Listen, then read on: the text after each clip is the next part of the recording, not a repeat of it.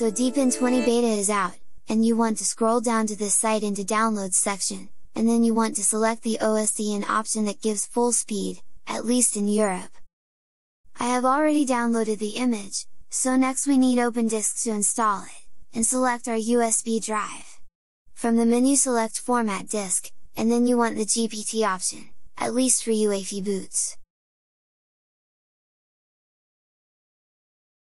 When the format completes, open the menu again and this time select the Restore Disk Image option. Then select Deepin Image, and by the way I really like the Yara GTK file picker. Before you're starting restore, double check you have the USB selected.